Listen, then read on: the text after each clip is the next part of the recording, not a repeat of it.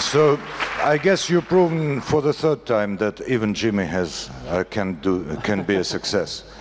There are two other very important people in the audience, and these are Ksenia and Sergei. Please make yourself visible. Sergei there, Ksenia there. They are owners of the mics. In my years, when I was your age, the students were raising hands when they wanted to answer the question from the teacher. Now you should raise your hands when you want to ask a question.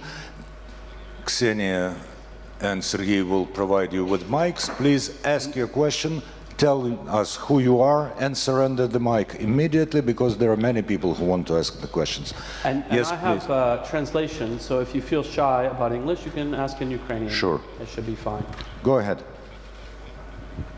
Hello, my name is Marina. I am from Kiev National Economic University. And dear Mr. Wells, I want to ask you a question. As the internet today covers almost all areas of our life, it's important to think about the social consequences of its use. And don't you think that this causes serious dependence of people on the internet as a sole source of information in the future? Well, you know, it's interesting because for Wikipedia, one of the things that we're very insistent on is having reliable sources. And to get to reliable sources, it's really important that we have very old-fashioned editorial processes and so forth. So, you know, I think when we think about do people get information from the internet or from some other source, digitally or from paper, I think we should keep those two separate questions. How it gets delivered is a completely separate question from how it gets produced. I think, you know, the future clearly lies with electronic books, magazines, newspapers, and so forth. I don't think paper is going away anytime soon, but I think what is important is that we have good editorial processes so that what information we are getting has gone through a thoughtful process to try to ensure as much accuracy as possible. So I hope that answers your question to some extent anyway. Other questions? The lady in the fourth row. Thank you. Yulia Kiseleva, Donetsk National Technical University. My question is, my group is planning the creation of academic scientific resource and encyclopedic resource in the sphere of philosophy. Which way should we choose? The way of Wikipedia, I mean open editing by all users regardless their professional status, or the way of Nupedia, where only the recognized professionals could create the content? I underline we planning academic, scientific resource. Thank you. Yes, great. So I think that's actually very interesting. So the question is, if you're doing a specialty encyclopedia for an academic purpose, rather than a broad general interest encyclopedia, should you use an open model like Wikipedia or a more traditional closed model? And I think that there's an interesting opportunity to do a bit of a hybrid, where you know that the final product, because it's written by specialists for specialists, needs to be written in a certain style to a certain standard. Then you need, you know, the really active participation of experts. At the same time, I think there would be many people who would be happy to work and to help out, and particularly even for that group of people, even if it's a closed group of people, I think you should have as much open collaboration within the group as possible. So a very traditional model, you would assign one professor to write one article, it would be reviewed by 2 or 3 people. Instead, why not have 2 or 3 professors all working together and have other professors looking at it, even in particular people from different disciplines or different fields who may say, you know, I need to understand, I'm maybe an economist and I need to understand something from the field of sociology, but the sociologists speak in their own language.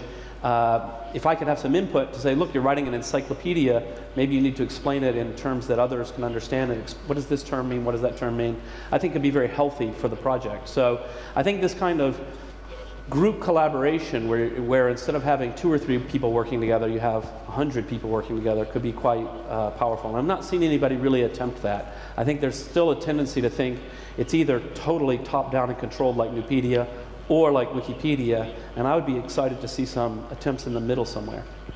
Another question from that part of the audience. Marichka Jurchak, Ternopil National Pedagogical University. Firstly, thanks for interesting lecture, and my questions are first, what question would you like to find the answer on Wikipedia? And the second one, what are your predictions about the future of copyright law in the World Web? Okay. Thanks you. Yes, great. Well, what answer would I like to find in Wikipedia? Well, I go on Wikipedia all the time, and I find, particularly in English Wikipedia, it's harder and harder to find something that isn't in Wikipedia. It's very, very comprehensive. But sometimes I find some subject and I realize, wow, it's quite a short article. It doesn't really tell me what I wanted to know.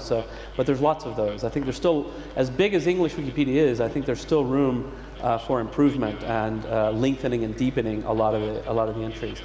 In terms of the future of copyright law, I think it's very interesting. I mean, we're going through a period of big transition there. I am not opposed to copyright law, but I do think that copyright law for a long time has been moving in the wrong direction. We keep seeing longer and longer term for copyright, which is not really consistent with what we want to do. My view is one of the problems we have is that copyright is currently one size fits all. And so you have very large commercial interests like Disney who desperately want to protect their older films because they're still making money out of them. And I think, fine, give it to them. I'm not really concerned about Disney's old films. They can make as much money as they want for as long as they want. I don't really care about that. What I care about is the chemistry textbook that was written 20 years ago, has been out of print for 20 years. No one's doing anything with it. My community could take it, update it, extend it, give it for free to everyone in the world, and I think that's an enormous opportunity, an enormous possibility. And so treating every possible thing as if it's the same thing is not really viable. I think the other thing that I would like to see some reform on is reform on our ideas about sharing, de minimis sharing, casual sharing amongst friends. This thing of the record companies, movie studios suing teenagers for copying movies is stupid. I mean, it makes no sense at all. At the same time, when we see something like they recently shut down Mega Uploads, who are charging people money to access clearly copyrighted materials, to me it seems like that's clearly a large-scale criminal enterprise, and I understand we need to do something about that. And so finding a new balance where certain kind of uses that the public really wants to do are okay. I mean, example, it's not that hard to go on, you can go on YouTube and find videos where the soundtrack has been suppressed. And what's the video of? It's a kid's birthday party, and in the background a song was playing. And so they have to cut out this is ridiculous, right? This is somebody's posting a kid's birthday party, and there's a little music in the background. This is casual use. Yes, it's casual use, right? This is not, if you want to compare that and say, this is the same, if the law treats that as the same thing as Mega Uploads or as somebody making counterfeit Chanel handbags or something like this, these are different things. At each different thing, we need to rethink the boundaries to say, what is it that the public is trying to do?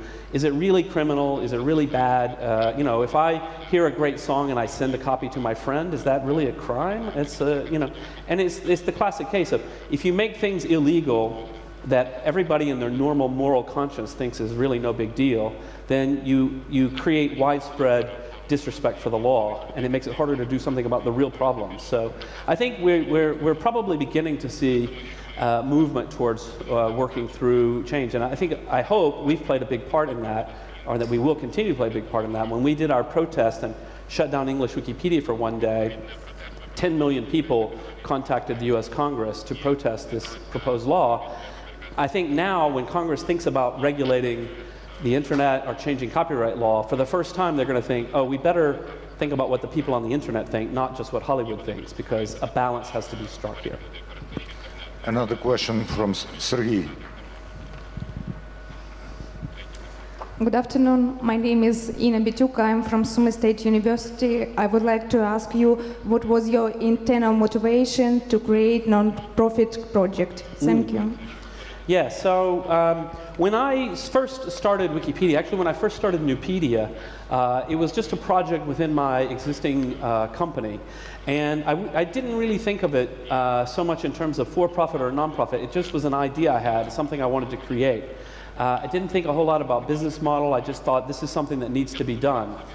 Then came the dot-com crash, and there was no real possibility of raising money or doing anything. And a lot of the volunteers really wanted it to be in a nonprofit. And I thought about it, and I thought, yeah, it actually makes sense that my dream for Wikipedia is to be something very special in the culture, a cultural icon. It's a neutral place, a place to think, to reflect, to learn. And you know, a lot of times, particularly in the early days of Wikipedia, I would be interviewed by the press, and people were quite excited because they thought I was going to be some kind of crazy anti-commerce communist or something like this. But I'm not. I'm quite boring. I think it's good to make money. I think, you know, it's fine. I just think there are places where that's the right thing, and there are places where it's not the right thing. So for me, it was quite important that Wikipedia become a nonprofit, because it's quite neutral, and it's something that I think is it's really helped by the spirit that it's ours, it's yours, it's mine, it belongs to the world, and we should make it as good as it can be. And it's not about making money, even though I'm not against making money. Jimmy, in non-financial terms, have you profited more from your failures or from your successes? In non-financial terms, have I profited? Well, no. I mean, in non-financial terms, I can't think of anything that would have profited me any more than Wikipedia. I mean, it's incredibly rewarding to, you know, I feel this real sense of pride. I feel like I've done something useful, you know, and at the end of the day, what's life about but doing something useful? So, you know, that's good. Right. I've profited more financially from my failures, I think. Another question from the audience. Dear Mr. Wales, my name is Ludmila Chudova, and I wonder, how do you see the future compromise between virtual and natural in the life of a human individual and its psychics? Between what? Between virtual and natural. Virtual and natural. Virtual and natural, yes. In the life of human beings. Well, it's very interesting. That is a really good question. So, as we move forward, I think we all spend today more time than we spent 10 years ago with our head in the clouds, our head in the computer, our head in the world of ideas. I think that's wonderful. I think that's great. At the same time, it's not what life is all about in the end. So, I mean, one of the most important things I think when people go out on a date, they should put the BlackBerry away. This is the worst thing that anybody can do when they're out on a date for the first time, is sit there and get on the BlackBerry. It's very rude. I think when you're spending time with your children, you should put the computer away. I think kids should play with the computer as well. But I think that we need in our life to carve out some time and some sphere to say, look, actually here I am. I'm sitting down for, well, I had dinner with Victor last night. We didn't pull out our telephones and play on our phones during dinner. It would have been outrageous, you know. You're with someone, you're with people, you're conversating in person. I think that's incredibly valuable, and we need to always carve out space for that and make sure that we're not becoming too obsessed with technology. At the same time, that doesn't mean technology is bad. I mean, one of the humanizing effects of technology that I've felt in my own life is, you know, I'm of an age when, and I moved, everybody I went to school with when I was a teenager, people moved all over the US and different schools, they went to different universities, and we all lost touch with each other. So the whole group of people that I lost in my life until Facebook came. And then I was one of the first on Facebook, but then slowly but surely all of my old friends came onto Facebook, and we've reconnected. And now I visit people and they visited me, and I keep, you know, I know you can see pictures of their kids and say happy birthday. That kind of connection to other people, even if it's a small connection to someone you knew 30 years ago, I think is valid, it's real, it's human, and it's something that technology allows us to do. There was a time when, you know, if you, for your career, you move away to London for 4 years and then you come back to the Ukraine, while you're gone, you wouldn't have any contact with your friends. Now, if you go to London, you'll have plenty of contact with your friends. You'll just stay chatting with them on Facebook and so forth. I think those real human connections are valuable, and that a lot of times when you see critics saying, oh, well, people don't talk anymore, they're just on Facebook, I think they're missing the point in a large part. Another question from this part of the audience, please. Hello, my name is Larissa Afanasova. I'm master of Kharkiv International University, and my question is the following. What are your tips for generating new ideas and how to make them available to other people? Thank you. Tips for generating new ideas. I don't know. I have lots and lots of ideas. As you saw in the slides, most of them bad. So I never have any trouble generating new ideas. I have trouble sorting the good ones from the bad ones. So I would say a few things that I would say. One of the mistakes that I think particularly young entrepreneurs make is they have some idea and they're so afraid that someone will steal it that they don't want to talk about it to anybody. They don't talk to their friends, they don't talk to colleagues, they don't talk to investors, they don't talk to anyone about it. And I can tell you, I just think that's almost always a mistake. There are very few ideas that are so genius that are also so easy that they can be stolen. Wikipedia, you know, there were plenty of people who had discussed the idea of doing an online encyclopedia. That was not a genius idea. What I did was, I always say I'm a carpenter, not an architect. I put hammer and nails, I started building the thing, and I made lots of mistakes along the way. So the first thing is, to get more ideas, talk about your ideas, bounce them off other people, and don't be afraid people are going to steal your idea. The other thing is, sort of what I talked about here, don't be afraid of failure. If you want to do something, just do it. I mean, my view, this is something very cultural, and I think it's something that people really need to support their friends and their family members in, is the idea, the simple idea, the person who tried something and failed is a hero as compared to the person who never tried anything at all. I think that's really, really important, that we should have in our world this spirit of saying, actually, it's really important to try things, and yeah, not everything works out, but you're not a loser because you tried something. If you have the idea that, this person tried something and they failed, so well, great, good on you, but you never did anything. You just got the most boring job you could and never made any bold statements or never did anything. So I think that's, for me, it's not about how to generate more ideas, it's how to free yourself to express those ideas and to feel confident that you can do whatever you want to do. And if you fail, hey, you can just laugh at the ones who never tried. So. Ksenia, please provide us with another question. Hello, Jimmy. My name is Anne Morozova. I'm a student of KPA, and my question is, which case of blocking Wikipedia articles or the whole site in the countries with strict censorship hurts you the most? Yeah, so interesting question. So censorship and Wikipedia is a big topic. By far the most comprehensive program of censorship all around the world is China. China employs thousands of people to work on censoring the internet. There was a time for about 3 years when Wikipedia was completely banned in China. Then it was just before the Beijing Olympics, so it's been almost 4 years now. Just before the Beijing Olympics, they unblocked the BBC, and then they unblocked Wikipedia and several other websites because a lot of foreigners were coming to China, so they had a period of openness. After that, I went and visited the minister in Beijing, and now I've visited him twice. He's visited me twice in the US. So we have a dialogue with the Chinese. The status today is that Wikipedia is largely available in China, but they still block certain pages. And the pages that they block are exactly what you would expect. They block things having to do with the Tiananmen Square June 4th incident. Liu Xiaobo, the Nobel Peace Prize winner, Ai Weiwei, the artist, things having to do with Tibet or Taiwanese independence. It's pretty clear what the sensitive topics are in China, and those are the things that they filter out. So today the status with China is we don't think they'll block us completely, not without talking to us at least. We have a dialogue.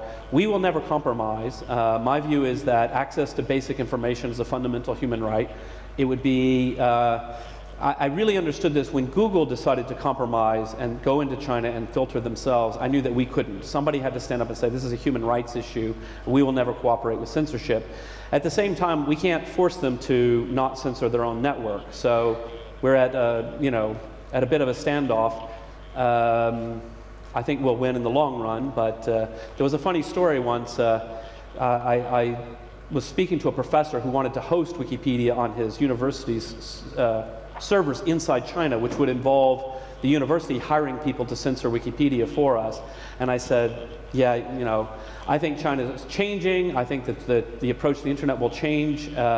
And he said, well, it might be a very long time. And I said, I'm willing to wait 1,000 years, which I said mostly as a joke because the Chinese like to think they have a long-term perspective. So that's where we are today. There are several other places around the world. A lot of the Arabic countries are filtering the internet based on, opposition political leaders are filtered or blocked. things like that. As I understand it, I think in the Ukraine there's essentially no blocking of the internet. I might be mistaken, but that's what I read in Wikipedia. But you know, there are problems of freedom of the press here in the Ukraine. It's not perfect, but it's better than it was a long time ago.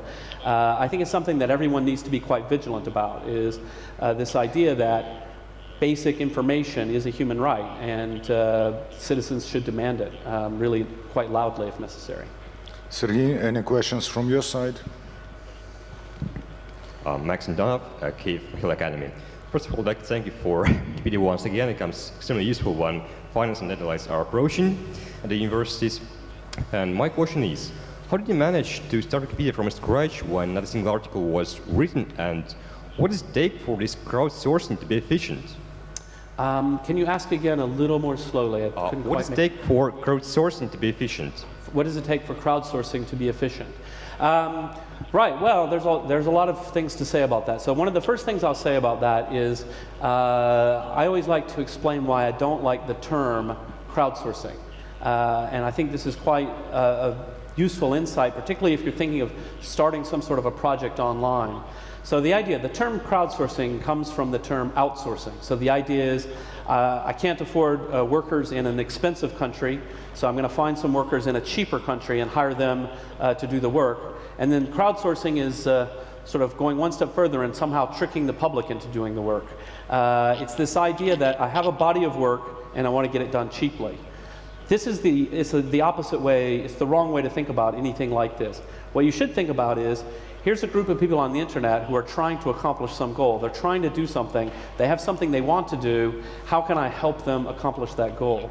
So with Wikipedia, you don't start by saying, oh, encyclopedia, how do I get people to write it? Instead, you can start with the idea of, wow, there's all these really smart people online. They're trying to share information with each other.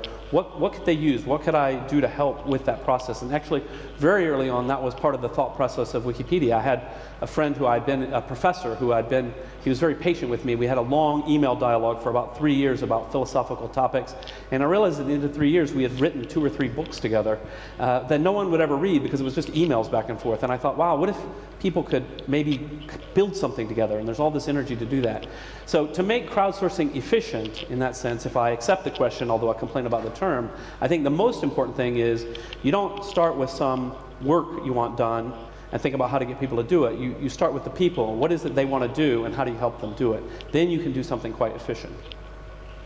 Do you remember the first article that was published on Wikipedia? Nobody knows the first article that was published on Wikipedia. It was lost in the history of time. In the early days, the early version of the software... So there is a question to which Wikipedia does not have an answer. There is a question, but I do know what the first words in Wikipedia were. When I first downloaded and installed the software, I typed hello world and hit save, and that was the first words in Wikipedia, which is it's a classic programmer thing.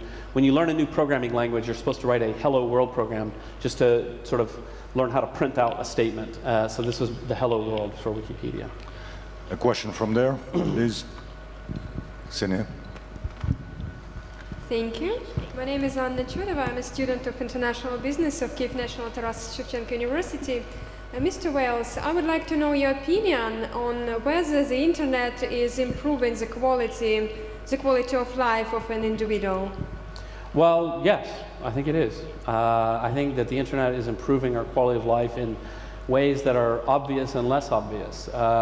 You know, the obvious ways, we all use Wikipedia to find things out, even to find, you know, Google Maps, directions, you know, things like this. If you want to meet your friends somewhere, you know, you can email. You know, it's great. It's improving your life. But the subtle ways it's improving your life, I think, are in a way much more important, and that has to do with global connectedness, the ability for people to use the internet as a tool for social change, to come together and demand better, more responsive leadership, more transparent governance, all those kinds of things. I think those are all really, really important. Other subtle effects have to do with the ability of researchers all around the world to collaborate together in much more effective ways. Pre-internet, you can imagine, if you're in 1950, if you're a professor in Berlin and you want to work together on a history project with a professor at Harvard, wow, it's a big, you know, you have to send documents back and forth in the mail, it takes weeks. now you're constant conversation. You get on Skype, you talk. You know, that kind of collaboration is incredibly powerful and is really transforming the way people generate knowledge. So yeah, I think it's really helping us all in amazing ways. Any, Ksenia, please, to the gentleman in the middle, right next to you. Yes. My name is Edward Gertsev. I just finished school 3 days ago. I'd like to ask you, nowadays Ukrainian and Russian websites, unlike American and European, usually offer free content. Do you think it's a step back or forward in developing of the internet? They usually, I'm sorry, I didn't quite get it. What about free content? They have free content or they don't have? They have free content. Oh, that sounds good. Our websites have free content, unlike American, European. Yeah, I guess I'm not sure I agree with the premise of the question, because of course a lot of American and European sites do have free content. I mean, so I'll just speak to a more general topic that I think is in the neighborhood, which is if we think about free content, you can have a spectrum all the way from as free as Wikipedia, meaning not only is it free as in beer, like free beer, you can drink it, but free speech that you can copy, modify, you can do things with it. Then you have free things like, you know, you can read the New York Times for free, or you can, whatever, go on YouTube and watch little film clips for free. All the way up to things like paywall, newspapers where you have to pay to access, to even subscription services, paid things like Hulu. And I think that all of them have a place. I think that we're not going to move at all to a world where everything is free or where everything is pay. I think we'll always have a hybrid situation. Wikipedia will always be free, and to download some movies will cost some money, and so forth. And I think that's completely fine. So I don't see any overall trend, and nor do I think that any particular place on the spectrum is necessarily a bad thing. So. Dr. Klitschko, I presume. Добрый день. It's right here. Yeah. My name is Vladimir Klitschko. Yeah. I'm a former student, but I'm still studying, still learning. And first of all, welcome to Ukraine. I hope you feel great here. Yeah. It's such a delighting moment to have you here. Oh, thank you. It's great. I have a question for you. You've been talking about failure and option. I mean, it's not an option, of course, for you, as for many people. But what is the percentage of the mistakes of Wikipedia? Because we're all going to Wikipedia, and and I know not all of the time the information is 100% true. Yeah. So there's a certain percentage of a failure. Yes. So how high is that? And of course, I was very, very disappointed that Ukraine is behind China in like 3 positions. So I guess that's about all certain restrictions of Chinese internet. That's why China landed on the 11th place. Is it true? Thank you. So, so one of the reasons China would be much higher, except that it was banned for 3 years. I mean, they have over 1 billion people, so when the Chinese get to typing, they can type a lot. But in general, that is why. So then, so the first part is that it's about the quality of Wikipedia. So there's a few things we know about the quality. So one of the things that I always try to encourage is more academic research into the quality of Wikipedia, because I think socially it's one of the most important resources. And I do think that we as humans on the planet need to have some concern about the quality of information. And obviously Wikipedia is a big piece of it. Unfortunately, there's very little academic research into the quality of Wikipedia. So the things that we do know, when we've seen academic studies into the quality, Wikipedia is comparable to a traditional encyclopedia. That doesn't mean it's perfect, but I think one of the interesting things, so a few years back, it's quite out of date now, but a few years back there was quite a famous article published in Nature, the premier scientific journal, comparing articles from Wikipedia to articles from Britannica, sort of the major flagship encyclopedia. And what was discovered at that time, and this was many years ago now, is that on average the Wikipedia entries had 4 errors per article, and the Britannica had around 3 errors per article. So Britannica was better than Wikipedia at that time. But I think what surprised people about that study more than anything else is that Britannica articles had 3 errors each in them. It's a lot of errors if you think about it. I don't think it's a lot of errors because I know how hard it is to do good quality reference material that, you know, there's always going to be errors. You're always going to be struggling to find the errors and fix them. And what counts as an error? Sometimes it's an interpretation or a bias or this kind of thing. I would say, in general, the Wikipedia entries are comparable to traditional encyclopedias. In some cases, the German language Wikipedia was compared to the online edition of Brockhaus and won across the board on all quality metrics. But that's the German Wikipedia. The Germans are uptight about quality. So I think it depends. So there's a few things I think we should think about here. So one is, once we go to this question and we say, well, look, we know Wikipedia is not perfect. There's 2 questions. One, how do we improve it? And 2, how do we best use it knowing that it's imperfect? So how do we improve it? For me, that has to do with bringing in more editors, more volunteers, improving the software to help people monitor things better, to help people find and flag and mark errors, to say, look, I think something's wrong here, to bring more attention. There's a lot of work still to be done in that area. The other question is, how do we use Wikipedia? So one of the great things about Wikipedia is we tend to warn you when we think there's a problem. So you'll see on an entry that the neutrality of this article has been disputed, or you'll see the following section doesn't cite any references. And I think that's great that we say, ooh, be careful here. We're not so sure about this. And I think that's really important. I think that we should be teaching students really how to be critical readers, how to think about these kinds of things. So if you read a sentence and it sounds outrageous, you should say, wow, that's surprising. Is there a source for it? And well, if there's a source, you go and check. Oh, what's the source? Is it a good source? Oh, wow, the New York Times reported that someone did say this. Or actually, the source didn't quite say that, so I'm going to go back and tell the Wikipedian. So the truth is, we've always needed to actively engage with knowledge. I think Wikipedia, for the first time, gives people the opportunity to really do that in real time. You can ask the people who wrote it. Say, well, why does it say this? I don't think this is true. Whereas if you read something in a newspaper that you think is not true, or in Britannica that you think is not true, it's just a sort of a thing handed down to you and you have nothing to do about it. So I think the quality is pretty good. I think it should be better. I think we should always strive to make it better. But I also think we shouldn't be in a panic about it. Certainly, the days have passed when a professor should say, oh, I tell my students don't even look at Wikipedia. I mean, that's ridiculous now because, as you see from the hands that go up in this room, 100% of all students are using Wikipedia. The real thing we should be teaching is how to use Wikipedia. When do you trust it? When do you not trust it? And how do you make that decision? So. Any questions from the rear of the audience? Ksenia?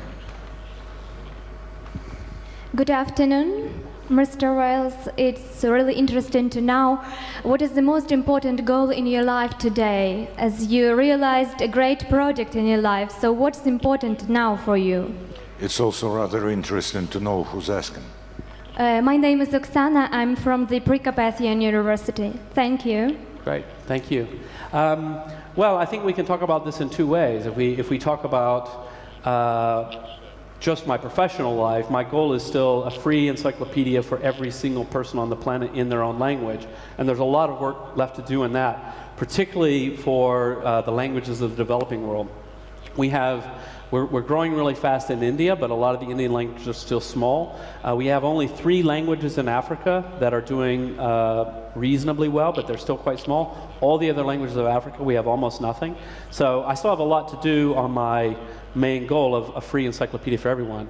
On a personal level, though, I mean, I have to say I have 2 children, and making sure they grow up properly is my most important goal. Another question from the front row. Good afternoon, Igor Mazapa, former student, now CEO of Concord Capital Investment Bank. Jimmy, my question is, as the internet is becoming an integral part of our life, the penetration is really high and it's going up. Many of your colleagues, actually, distinguished people who invented many other interesting things, they are referring to internet not as a source of information or knowledge, but rather as an emerging global brain. the brain which would help us to make a decision, to find a girlfriend, to help us make love, whatever. What is your view on this? What is your position? What is the future of internet? What is the future of our life? Yeah, well, you know, the internet is more and more a part of our lives, and it's moved from the desktop, you know, onto our phones, and now it's with us everywhere. That is only increasing.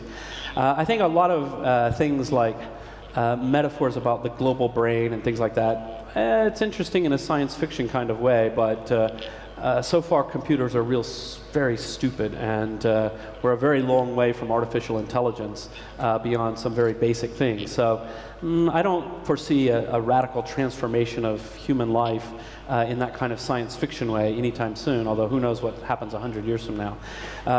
You know, in terms of you know, other trends that I would say, you know, things like you know, teaching us I don't know about how to find a girlfriend. I think you're still best off in school and meeting people in person, but I don't know, internet dating's getting to be pretty big, so who knows. Yeah, I don't know. I mean, what I always say about this kind of question is, this is where I always revert back to saying, I'm a carpenter, not an architect. So sometimes these big vision questions, one of my favorite one is, what's the next big thing on the internet? And I always say, if I knew that, I would start building it today. So I think in many ways, none of us knows what will come in the future. You mentioned that you should put away your computer while talking or playing with your children. How to make it that your children put away their computers when talking to you? It's a really good question. My one-year-old is absolutely obsessed with the iPad. She loves it. And there's these little baby games. I think they're great. I think they're good for her brain and all this, but it's a bit of a pain in the neck. I can barely you can't use the iPad in the same room with her because she wants it. So we have to put the iPad away and do other things with her. But yeah, I don't know. The internet's pretty cool, so. Another question from there. At least, you know, I will say this. There was a period in time when parents would complain, all the kids want to do is watch TV. And if we move to a new era where all the kids want to do is read Wikipedia, I think we've stepped forward a little bit anyway, so. All right. The question from there, please. Yes, the gentleman. Okay, thank you. I'm Alex, PhD student of Cybernetics Department, Kyiv National University, and I want to ask you, my brother started the non-profit internet project. Should he be prepared to put his face on the banner asking money? What is it hard to manage non-profit project? Yeah. The budget of this project. So one of the really interesting things about Wikipedia is our business model, which is that we exist primarily through donations, small donations from the general public, and this is why you see my face up there once a year asking for money. Just as a side note, I don't like having my face on the banner, but we find that it brings in almost twice as much money as almost everybody else. We had one guy this last year, Brendan, whose banner performed as well as mine, sort of a heavy metal looking dude. People love giving Brendan money. I'm not sure why, but here's the problem.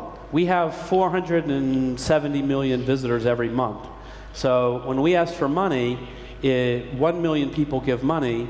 That ends up being enough money for us, but that's a very tiny percentage of the readers ever bother to give money. So therefore, the monetization is quite poor, which means that if someone's just starting a project, and particularly most projects don't aim to be a universal global encyclopedia that everyone will have. So you can have a nonprofit project, and you may think, if it's really successful, 100,000 people will use it, and then if you do the math and you think, well, are they going to donate? It's not exactly clear. So I don't think that this is a business model that will work for every kind of project. I think that for many kinds of social projects, there's other possibilities, subscription model, advertising model, more traditional grant models where philanthropic foundations think, oh, this is worth doing, so we'll give $50,000 to help make this happen. One of the things that I encourage people to do is to think about social entrepreneurship in a different light. I mean, if all we think about is you have two choices in life. One, you have a for-profit business and try to make as much money as possible with no regard for any other values. Or two, you're going to live in poverty and do a nonprofit thing. That's a really sick way of looking at things. What we should have is the ability to say, look, I'm going to have an ethical business that is a business, it's for profit, but we're going to build it into the structure of the company that we're not just about for profit. We want to make profit, yes, but we also have this bigger picture, other values we want to achieve. And I think projects like that, many of the projects I see people doing that they think should be nonprofit, I think actually there's a possible business model here, and why not do both? Why not have a, a hybrid kind of organization? So, I don't know. It depends on the project. A question from closer to the stage. My name is Maxim Vysotsky, Kyiv Institute of International Relations. And getting again to the topic of non-profit Wikipedia, you know, it is growing every day and you have to have more and more employees. Is it hard to support stable work of Wikipedia, and don't you plan to use some ads or some kind of getting profit for it in future?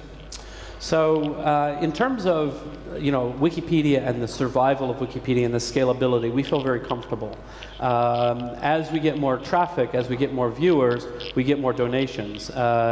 We've gotten more and more donations every year, and in the last 2 years we've had the most successful fundraiser in terms of amount of money, and we've done it in a shorter period of time each year. So as we get more scientific about the banners and we get more thoughtful about the messaging and we do A/B testing and so on, we're able to bring in more money in a shorter period of time. And the amount of money we bring in is enough. It's not as much as, in any kind of enterprise you can always say, oh yeah, we could use another $30 million or $100 million, but it's enough. It works for us. So in terms of necessity, I would say no, we don't need to put advertising on or anything like that. In terms of if it did come to the point, if we needed to put ads on Wikipedia in order to survive, I've always said yes, we would. I don't think that'll ever happen, but yes, we would. The other interesting question that I always say is, as we make the decision to not have advertising, we always need to make it in a responsible way. We need to think about what are we turning down and why. And so far the decision continues to be that we don't want to have ads. But if we could bring in $1 billion and give it to charity for some projects in Africa or something, should we do that? And I think it's okay. Whatever answer we, the public, our community, our board, whatever we come to, I think is okay, but we have to do it in a thoughtful way and think about if it's the right thing to do. So I'm really happy that we have the luxury of being able to make that decision. We can make it in the most ethical way. We don't have to make it because we're forced to make it. So because of that, I think there's no hurry to do anything. Ksenia, any questions from your part of the audience? Yes, please. My name is Vyacheslav Tros, student of Kyiv Polytechnic Institute. Oksana has just asked you about your current life goal, and I want to ask you about your previous life goal. I mean, did you have one, and did you know what you want or going to do in the future when you were 20 years old? Well, I don't know. You don't know whether you had a previous goal or previous life? I have to rewind my mind to think about. Yeah, I think, well, when I was 20, I was in university and I was studying finance, and I wanted to go to Wall Street and make millions of dollars. And then I did, and it was fun. And I didn't make millions, but I had a good time. I mean, I think for me, I guess the reason I'm struggling with the question is because I think I don't think in those terms necessarily. I mean, until Wikipedia came along and I said, this is worth doing, this is what I like doing, this is what I'm going to do. It was more, I get up every day and I just think, what's the most interesting thing to do? And even now, in my current life with Wikipedia, I've arranged my life that, I live in London, we have an executive director of the foundation who manages everything. My for-profit company has a CEO. In the management structure, no one reports to me directly, except for, board meetings and things like that. And the reason for that is, I'm like a terrible employee, and if I have to turn up and do a job every day, I'm really bad at it. What I like to do is get up and say, oh yeah, Victor invited me to come to the Ukraine, so I'm going to go to the Ukraine and talk to some students and things like that. So even when I was younger, though, I always knew that about myself, that I just like to do something interesting. And that's a plus and a minus. It's a plus, it helps you be creative, it helps you be an entrepreneur. It's a minus because sometimes you actually do have to spend 3 years like going to work every day. So I don't know. Don't look at me for advice on that. So terrible employees become brilliant employers. Well, or, you know, absolute failures. I'm not sure. I'm not sure. I wouldn't recommend this mindset necessarily. Right. So. Question from the lady in the second row. Good afternoon, Mr. Wales. Thank you for coming. So my name is Darina. I'm from the Institute of International Relations, and I really want to know your opinion. So what do you think? Does internet altruism have any future? Does internet altruism have any future? Well, yeah. I'm never quite comfortable with the word altruism, which has very specific connotations for me. But if we mean charity, if we mean benevolence, yeah, I think there's a lot of future. I mean, certainly for us, it's worked very well. I do find there's an enormous spirit of giving amongst people all around the world, even in small contexts. You know, inside the context of a video game like World of Warcraft, people are very helpful to newcomers and helping them learn how to play. All kinds of communities online, sharing knowledge, email. You know, you can email almost any professor in the world. Maybe not the most famous professors, but you know, pick a random professor at MIT who's not a super famous professor, and you ask a thoughtful question, and they'll answer you. I mean, just because, oh, interesting question came in the mailbox, and they'll go, yeah, well, you should read this, you should read that. It's amazing. Why did they do that? Just because that's human. People are very friendly for the most part. So I think that there has been this view sometimes of the online world as incredibly hostile. I think that was due to bad software design. You know, if you think about people you meet, almost everybody you meet is perfectly nice. You know, maybe 1 in 100 are very annoying, but even the annoying ones usually aren't evil. But, you know, the vast majority of people are very friendly and nice and are happy to help out if somebody asks them. So I think a big part of, you know, internet charity, internet benevolence, internet helping people out has to do with just asking people in a nice way. You know, hey, I want to get together and do this project, and it's going to benefit these people here and for this reason. And if you ask them, they'll say, oh yeah, okay, that sounds interesting, I'll do that. Or they'll say, I'm busy, but, you know, I think it's fine. Yeah. Ksenia, any questions? There's a hand right next to you, to your left. Yeah. My name is Alexander. I study international business at the Institute of International Relations. Do you plan any kind of integration of Wikipedia in any social networks? And actually, why don't you have any kind of likes from Facebook for people to share the articles they like with their friends, to praise them, admire them, something like that? Yeah. At the present time, we don't have any plans for this. The only thing is, we do have Facebook takes some content from Wikipedia and makes community pages out of them. And I don't know, that's something they're allowed to do under the license, and they asked us and we helped them with the technical aspects. But in terms of integrating Facebook likes and things like this, or like Facebook Connect logins and that sort of thing, I think we're very unlikely to do that for 2 reasons. One, we're very vendor neutral. We're like the Switzerland of the internet. We try to be completely neutral in every regard, so we don't want to favor you know, Facebook over LinkedIn or MySpace or Twitter or anybody else, and either we have 50 like buttons for every possible service out there, or we have 1 just for Facebook, and it's just not natural for us to favor one vendor over another. The second reason has to do with people's privacy. I'm not, as a person, I'm not that concerned about, you know, some people are quite paranoid about Facebook knowing everything in the world about everybody. Don't worry about it so much. It's Facebook, you know, it's fine.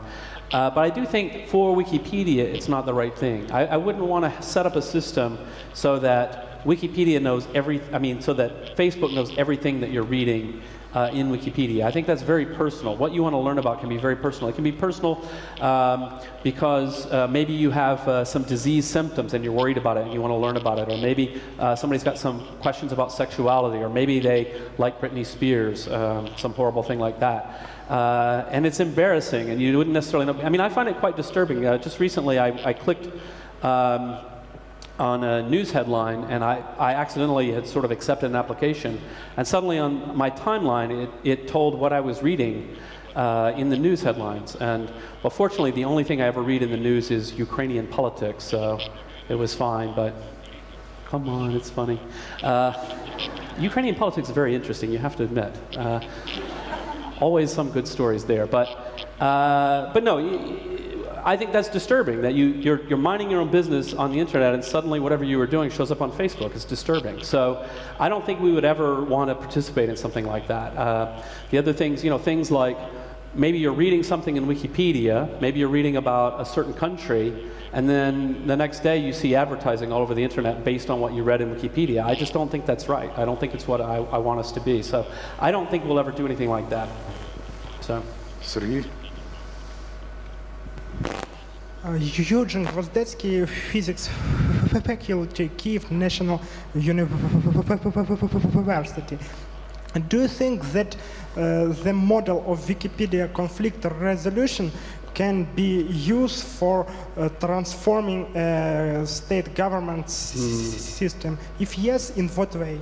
Yeah. Thank you. So I think this is a really interesting question. So within Wikipedia, we have a wide variety of dispute resolution mechanisms. We have an ability to work together on a text that oftentimes, it's not perfect, it's human beings, but oftentimes you can get people from very different viewpoints to come together and find some text that they can agree on. And there is an analogy from that to the world of lawmaking or regulation, where you have very different interests, and people may generally agree we need to have a law about something, but the exact details are subject to a lot of competing concerns. And could we all work together using a wiki-type model to hammer out something that everybody would agree is basically sensible? I think there's some hope for that. I think there's some interesting things. I've seen interesting projects of a couple of political parties. The Green Party in Austria was one example I was told about, where they worked on their election manifesto in a wiki, not open to the general public, but open, within the party. And apparently it worked quite well, that they were able to strengthen the document. They were able to get, one of the problems that a party like the Greens have is that very often their manifesto preaches to the converted, they write it for themselves, and everybody else in the world is like, wow, those crazy Greens. But they have people in their community who are like, wow, if you say it that way, you're going to offend a lot of people, and we can tone it down here and maintain our principles, but present it better. You've got some people who are better at this and better at that. So having mass collaboration on a document generates something that was stronger, at least in some people's view. So I think that there are some possibilities here. And I do think it's one of the most important questions, because when we think about things like say what people call a Twitter revolution or a Facebook revolution, Arab Spring. So now everybody goes out in the streets and they protest something and they demand a change. Okay, that's great. Now the tyrant has fled the country. Now you actually have to build institutions and build governance and so on, and that's a bigger job and harder. And I think that part of what I hope the internet can contribute to is not just sound bites on Twitter, which are great for getting people to go out and rally in the square, but actually deeper, more philosophical conversations. What kind of governance should we have? What kind of laws should we have? What kind of transparency should we expect from our institutions? And can we come together and start talking about those things in a deeper way, so that amongst young people we have more people who are trained and ready to take leadership positions, who deeply understand those kinds of issues? I think it's incredibly powerful and something that we should all be really excited about, but we really have to take action to make it happen. Ksenia, do you have another question for Jimmy Wales? Yes. My name is Sergei Korolenko. I study information security in National University of Information Communication Technology. Well, what is your opinion about organization Anonymous? Thank you. Organization? Anonymous. Anonymous. Oh, sorry. Anonymous. Well, I'm not sure it really exactly exists. I mean, it's a name for sort of broad movements, and some people, I don't know. I mean, in general, I would say, I don't know. I mean, it's so amorphous. I'm not really sure what to make of it. I can elucidate some principles. I think it's really important that people come together online to protest things, to take action. I think it's not okay to be angry with a particular website and to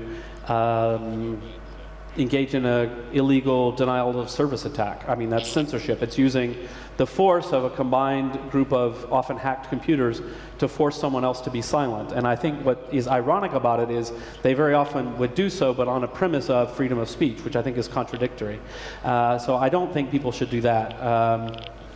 Other than that, I mean, I think it's just such an amorphous thing that it's hard to say yes or no to any particular aspect of it. All right, the time is running out, so I'm going to allow 3 more questions from the audience. Sergey, to your left. To your left, please. To your left, there's a gentleman in the striped shirt.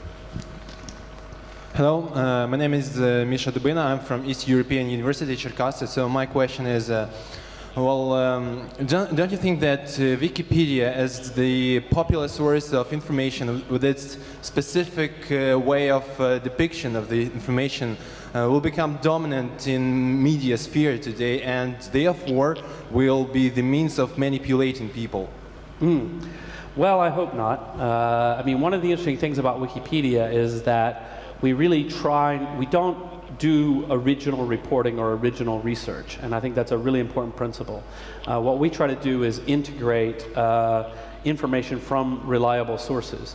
Certainly, when we look at Wikipedia entries, many times they're very, very popular, and so forces who want to manipulate information will find it an interesting target. But it's very difficult to do because everything in Wikipedia is transparent and open. People can challenge you on it. Given the structure of saying you must have reliable sources and so forth, then it's hard to deviate too far from what you know, good quality sources have said. It's probably much more effective to try to impact those good quality sources. You know, I had this question once from a magazine editor in Russia, and I said, I think it's probably a lot easier to bribe a member of your staff to write something in your magazine than it is to change something in Wikipedia where 50 community members are all going to say, wow, what is that? Where did you get that? You just made that up, you know?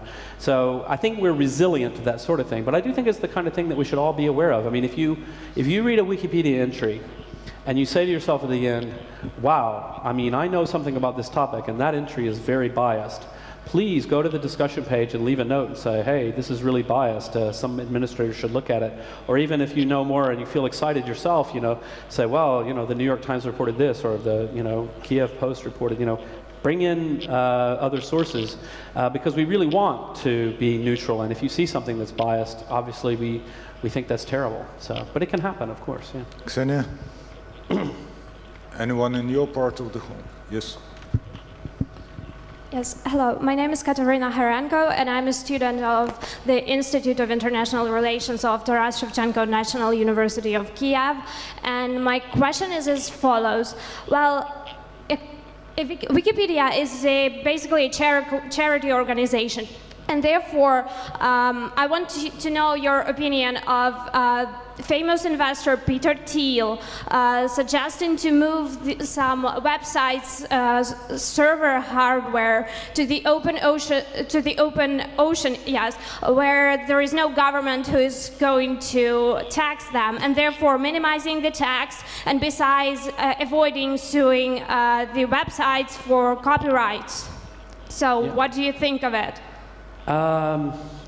Well, I know Peter Thiel, and he's a very exciting thinker, but he's also a little bit out there, I have to say.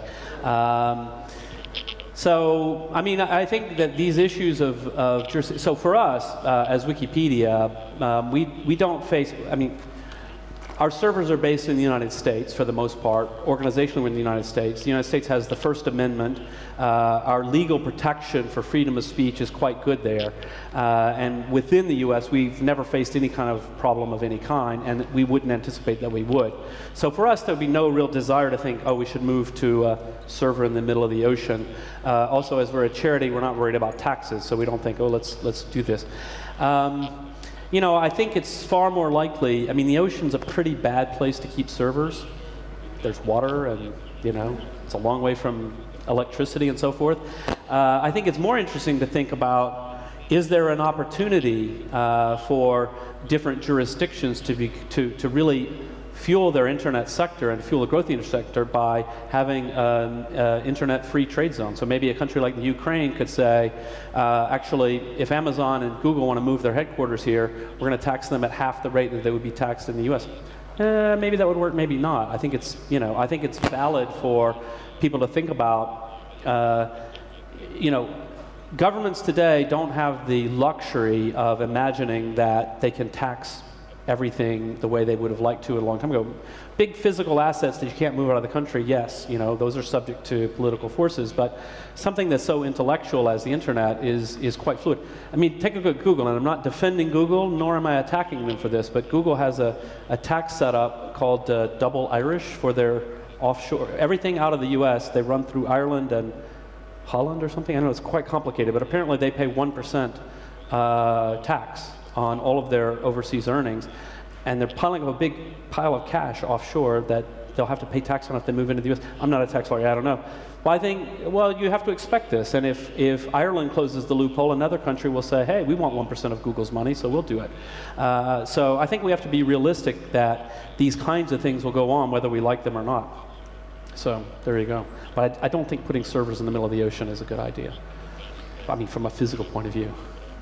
I'm also using Wikipedia quite extensively, and I never thought about looking whether there's an entry in Wikipedia called Wikipedia. Yes, there is. Yeah. It's we actually have there's an entry in Wikipedia called Criticism of Wikipedia, which if you want to attack Wikipedia, the best place to go for source material is the entry in Wikipedia criticizing Wikipedia. It's quite good. It compiles every bad thing anybody ever said about us. So. Well, I have to thank Jimmy Wales for the magnificent lecture, for the article on Wikipedia. Are you going to publish what you were telling us today? Publish? Are you going, what you were telling us today, are you going to write a book about this? Yeah, write a book. Sounds great. Yep. Yeah.